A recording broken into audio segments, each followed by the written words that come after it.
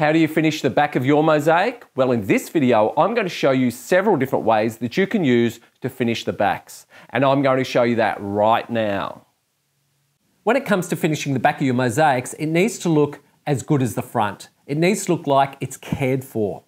Now, if you're using a wood substrate, what most people do is they will paint the back. I also do the same. I like to paint the back in a colour that's going to complement the overall mosaic. In a lot of cases, I'll just paint it black because that works with most things. Now, the paint I like to use is an acrylic paint, and I like to ensure it's a matte or a satin finish. I don't like to use gloss because gloss highlights any imperfections.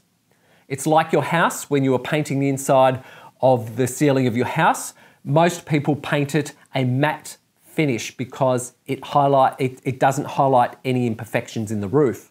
And it's the same thing on this. I like to use a satin finish most times because it gives it a very slight amount of gloss, but not enough that brings out the imperfections. So all we do is we just get a paintbrush and some black paint, and I happen to have a can here, and we just paint it on. Now you can roll it. I like to paint it because I find that when I use a roller, I find cleaning the roller is an absolute pain. So all I do is I just paint it on. Turn that around. Paint this side here. It's just a matter of covering all the areas. It's nothing special. I like to use a very good quality paint because there are different qualities, so don't just buy on price. And that's really about it. And then what I'll do is I'll come back, I'll let that dry, and then I come back and put another coat on it. So that will come up really, really well with the next coat. So I'll put that over here. Now, the other thing I like to do on the back of my mosaics is I like to also put a stencil on there, such as this one. This one's had quite a bit of use. Such as this particular stencil. Now, you can get these from cake decorating shops, craft stores. There's so many places you can buy stencils from. And like I said, it's amazing what you can find at your local cake decorating supplier that you can use for your mosaics. Now, in this particular case, and you can put it any particular way, this hasn't been sealed in any way. So when I do this, I am going to get a bit of bleed into the wood. It's not going to be a defined pattern. But I really quite like that effect. So if you're after a more defined pattern, you will have to prime this. So as when you've primed it, it dries, then you can put the stencil on and you'll get a more defined pattern. But I really don't mind that look of the paint bleeding into the timber. Especially for the back, it kind of like looks an aged look. And you can do lots of different things to actually, once you've done this, to actually age this if you want.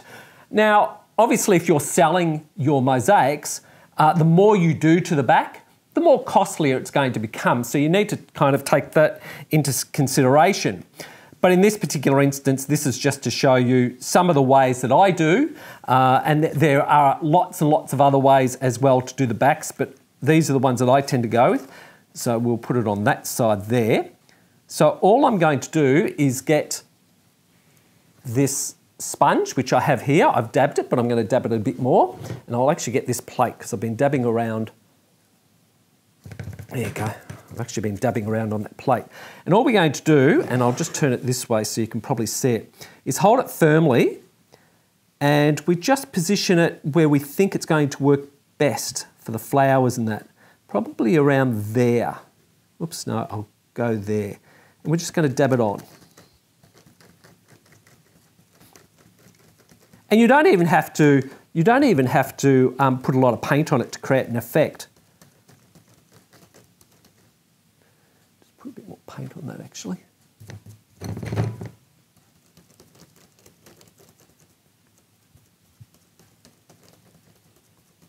The effect is going to come down to how much paint you put on it and what you're looking for. Like how do you want the finish to be? And like everything, everyone's different in what they like. It's like art. Everyone's different in what they like. but that's fine. They say that's what makes the world go round. So we'll take that off now. And as you can see, that looks really quite good.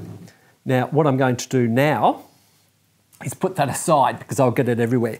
So you can create an effect like that and see how it's kind of like bleeding in a little bit. So if you don't mind that, I really like that effect. And if you don't want that effect, you can just put a primer on it and then apply the stencil and it'll be nice and sharp for you. Let's just try that other side with just a small amount of paint. So I'll just dip that in there. And we're just going to put another flower. Now, I know that's not properly dried, so it may smudge a little bit, but I'm really just looking at this to see if we just put a small amount of paint.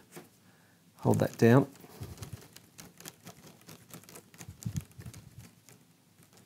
Okay, that'll do it. There you go.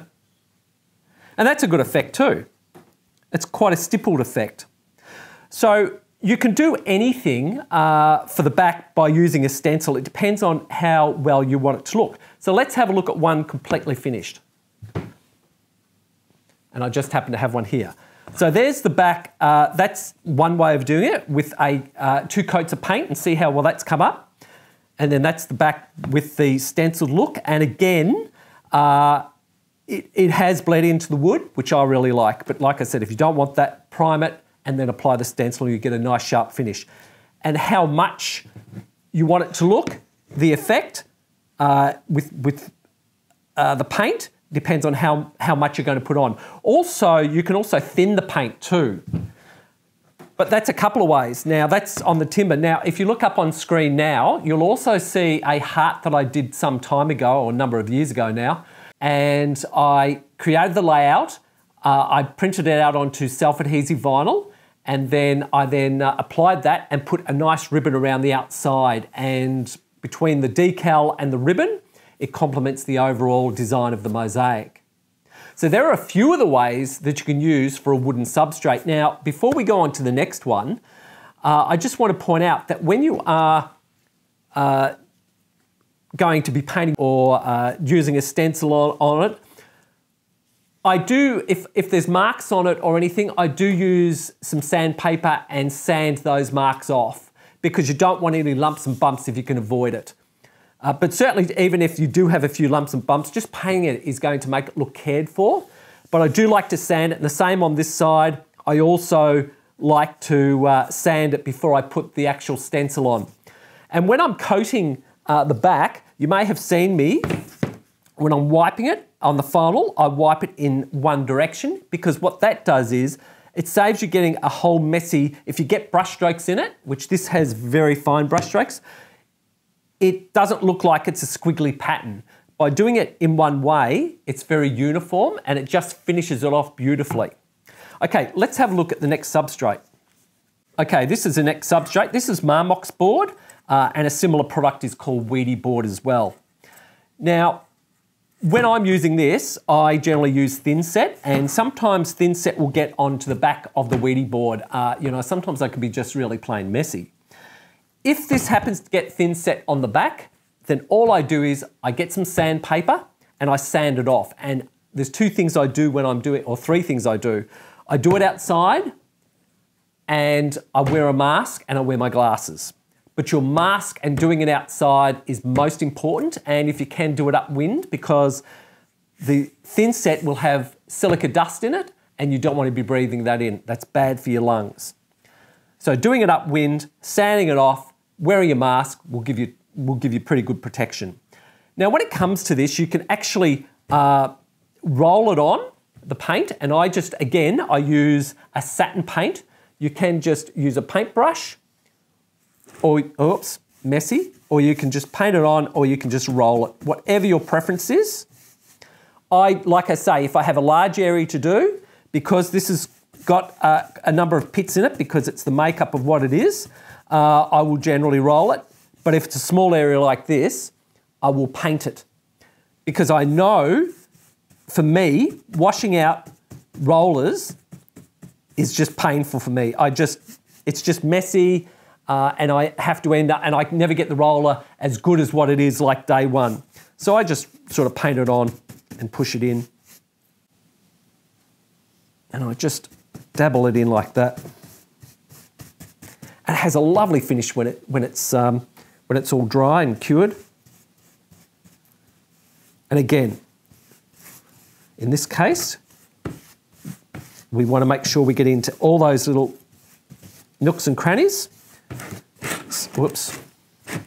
So we do it all different ways.